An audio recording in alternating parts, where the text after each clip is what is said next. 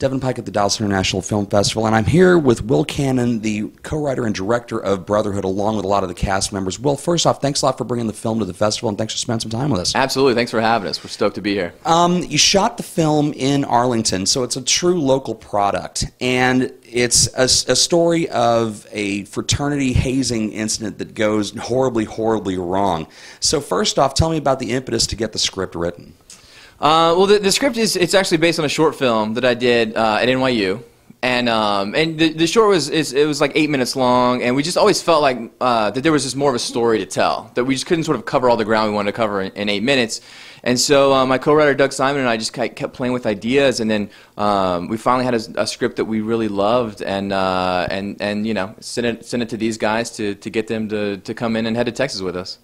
Now, you're from NYU originally. Have you relocated down to Texas? Actually, I grew up in Arlington. Okay. So I grew up in Arlington. We shot it in Arlington, and then so obviously, you know, to be back in Dallas is, you know, it's pretty great. You've got to have some horror stories, having grown up in that area where you heard of a grocery store robbing and everybody's just freaking out about it. Well, too. you know, it was a lot of what we wanted to do is we wanted to make a movie that has sort of like the fun twists and turns of like a genre film with like personal stories and personal touches underneath it. So I mean, you can go watch a movie and there's like cool turns, but if it's glossy and if you don't really connect with it, it doesn't really stay with you. So we wanted to have like sort of personal stories and have like substance underneath it, and that was the part of where Arlington really came into play, where Dallas really came into play, and sort of growing up here, things people said to me, and just sort of like kind of that local flavor that was really important to kind of layer in the script, other than just, you know, a crazy night with people doing crazy things.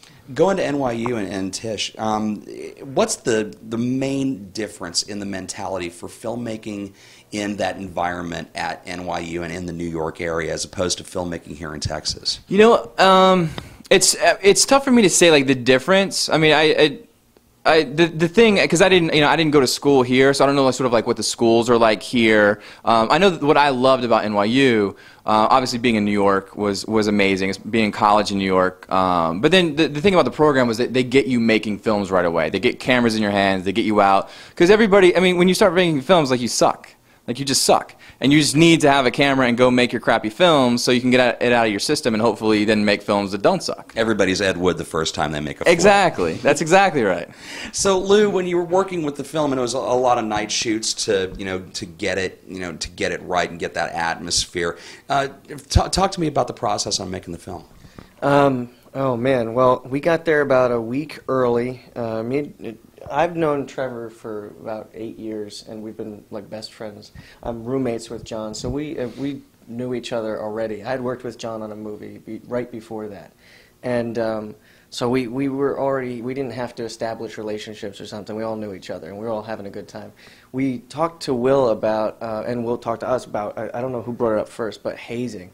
Just figuring out how to make ourselves feel like we were really a part of that environment of being, I don't know what you'd call it. Just what's a good word for it? Pack mentality. Yeah, just trying to get together. Pack mentality. Yeah, and it was one of the most demeaning things that has ever happened to me to be hazed by this guy. It was like the worst thing in the entire world, and it really made me feel what you're supposed to feel, and really made me enraged with the fact that I wanted this thing so bad, and you had to go through this shit to get it. You know? Do you think that had you not had that personal relationship with them, that it would have been either easier or harder to get into the mindset of these guys are really torturing the holy hell out of me? I think, especially with you, it would have been harder because you would have just killed Jon. Yeah. You would have just killed him. He would. I swear to God, he almost killed him. It was bad.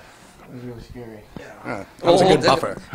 Without spoiling the scene, because this is a really highly anticipated film. There's a lot of great buzz about this flick. That's great. Tell me what leads up to the bit where there was this one time where you really would have throttled him to death. I mean, well, I don't know. When was that? All right.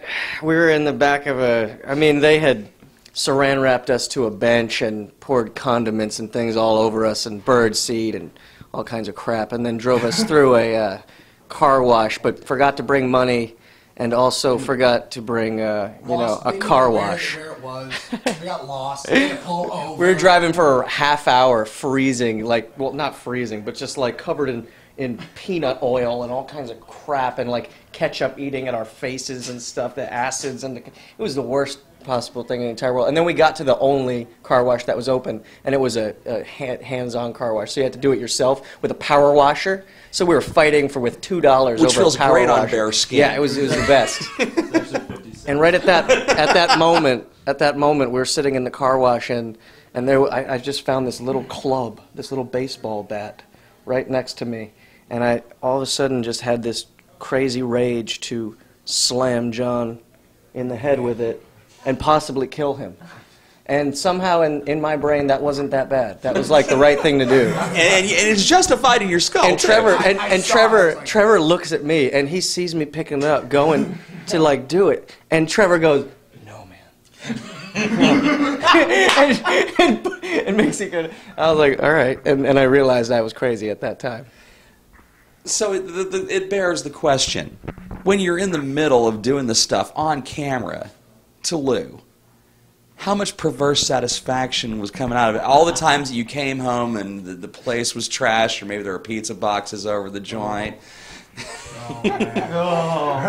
Well, in all fairness, they had retribution. Yeah. They had something that I won't go into detail, but it was called Vengeance Soup, and I was covered in it. Oh my.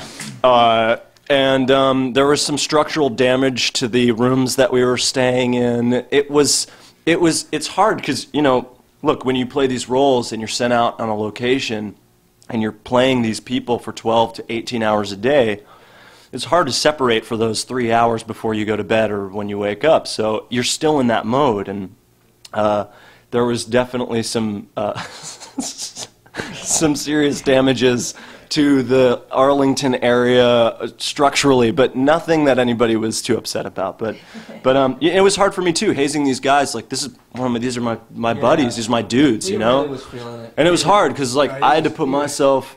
Guilt-ridden. I had to put myself. Oh, how did you sleep?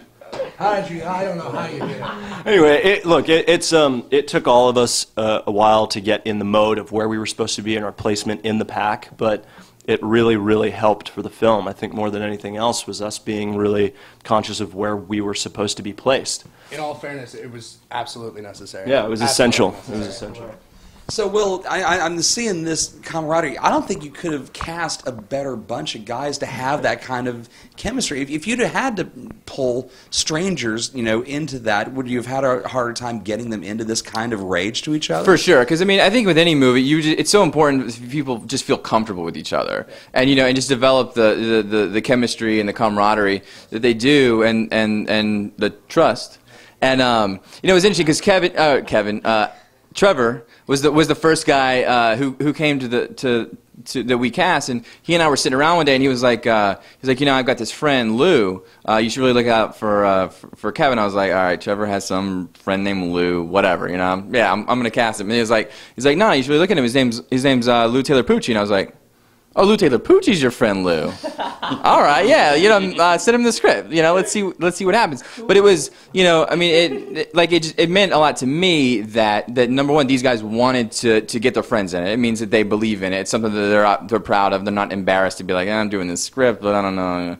And it just got me excited because creatively, I knew that these guys would have so much just backstory with each other that they could bring to it, and really would add such nuances to the film. That's what makes films interesting. Yeah, and the problem is, though, they kill each other in the middle of the shoot. You got to recast. That's true. If they can't make it through the shoot together, then we're in trouble. So it's a fine line that we had to walk.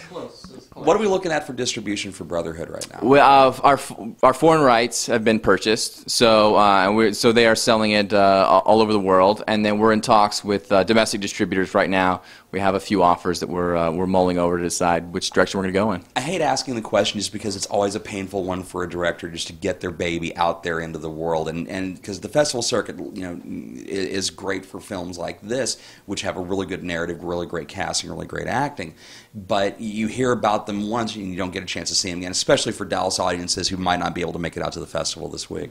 Sure. Is the question, are they going to be able to see it, or what? No, because I know you're working on it. I mean, hell or high water, this thing's going to make it out in the public. Oh, sure. No, and I think it's just about, there's so much out there. I think it's just about breaking, you want your film to break through the clutter so that people actually pay attention to go see it. And I think the thing that's exciting for us is, we didn't make sort of like a morose, kind of obscure indie film. We made an indie film that's really fun, that's exciting, that has like phenomenal performances in it, and that really gets people excited. At South by we won the Audience Award, so it means audiences dig it. So we're hoping that doing that will allow it, making an entertaining film will allow it to break through and get people to go see it.